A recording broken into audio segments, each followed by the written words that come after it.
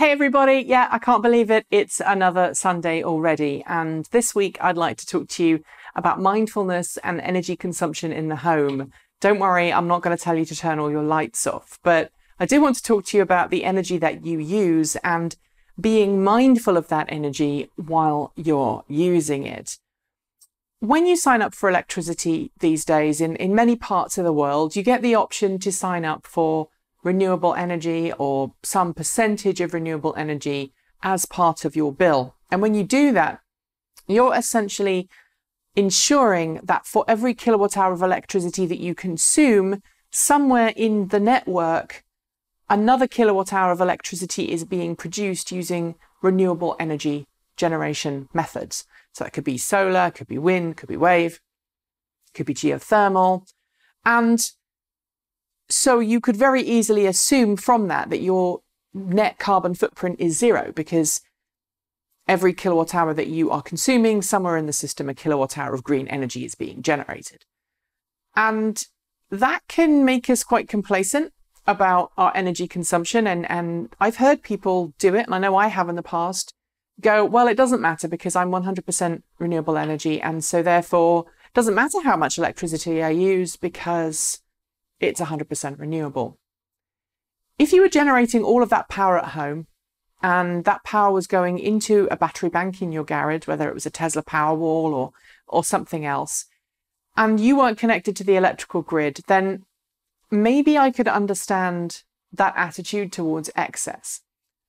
But when you're consuming electricity from the grid, every kilowatt hour that you consume is a kilowatt hour that somebody else can't, and that forces the grid to generate more electricity. I hope that logic works. And so even if you're buying 100% renewable electricity, I think it's a better solution to actually examine your electricity consumption. And it can be simple things, like making sure that you turn off your TV and turn it off standby rather than keep it on standby. Turning off lights when you leave a room, ensuring that when you are using the washing machine, you use a lower temperature, at least in Europe. And I'm going to kind of go off on a little tangent here and explain this, because I realized when I moved to the United States, washing machines operate differently in different parts of the world. In the UK, in Europe, it's common to have heating elements inside the washing machine that heat up the water as you're washing your clothes. They take longer to wash as a consequence. And obviously, if you've set your temperature to 90 degrees, the washing machine heats up the water to 90 degrees Celsius and then uses it to wash the clothes. So by switching to 30, you're actually consuming a lot less electricity to wash your clothes. Over in the US, it's slightly different because you are pulling hot water from your hot water system to wash your clothes, but it's the same kind of idea. Don't use excess energy unless you really need to. Be more mindful about your electricity consumption and your energy consumption when you're doing the things that you're doing in your daily lives. It could also be something like, for example, if you live in a house with central heating, as I'm sure most of you do, instead of turning the thermostat up to 22 degrees, 72 degrees, whatever you decide your temperature is in Fahrenheit or Celsius or whatever, instead of setting it to a level where it's comfortable if you're just wandering around in a t-shirt, set your thermostat so it's comfortable when you're wandering around in a jumper or a hoodie. And when you feel cold, don't reach for the thermostat, put on a jumper if you haven't already got one on. Or buy a pair of slippers. Personally, I find if I've got hot feet, and it sounds bizarre, but if my feet are warm, the rest of me is generally pretty warm. And you can do little hacks like that.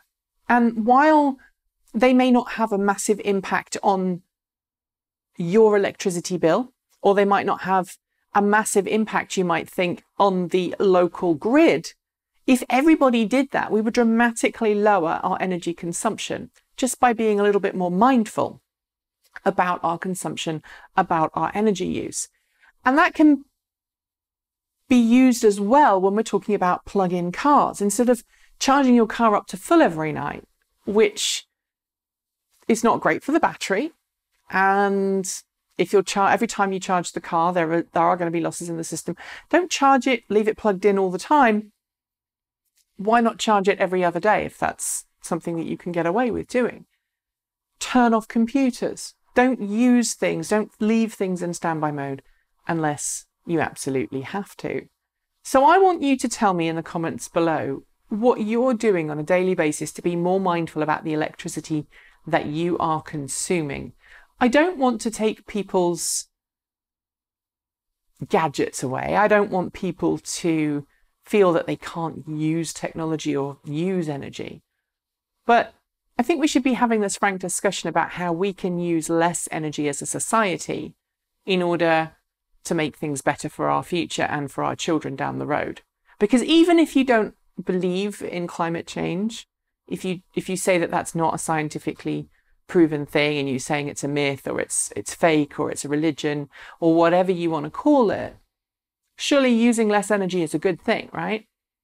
I mean, if you have a bank account and you have $10,000 in your bank account, surely it's better to spend $8,000 and still have $2,000 left than it is to spend $9,999, because then when you need the money or you need the thing elsewhere, you haven't got any money left. And I feel that if we keep consuming energy, keep consuming resources at the rate that we're consuming them, we may not have anything left, regardless of what climate change may or may not be.